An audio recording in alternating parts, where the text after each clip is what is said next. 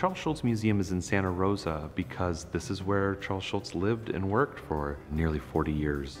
And we have the largest collection of original art by Charles Schulz, including, of course, his famous comic strip Peanuts. Charles Schulz was, in his lifetime, acknowledged to be the greatest cartoonist America has ever produced.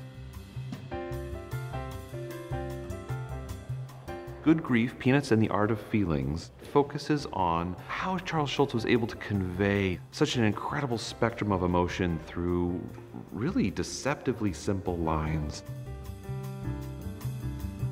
We know exactly how Charlie Brown feels when we see that little squiggle turn one direction or another.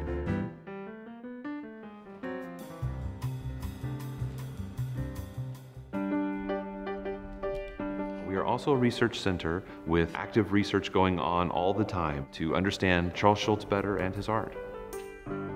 So many of us are familiar with Peanuts in that tiny little space in the newspaper. Well, Charles Schulz actually drew them far larger because nobody did it quite like he did.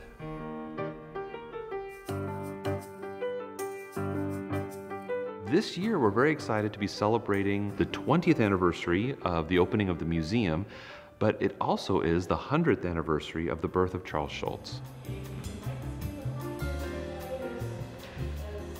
Visitors come to the museum from all around the world. In our 20 years, we've had over 1 million visitors. It's a very happy place to spend your time. People are often very, very happy to be here. As the curator of the museum, that never gets old.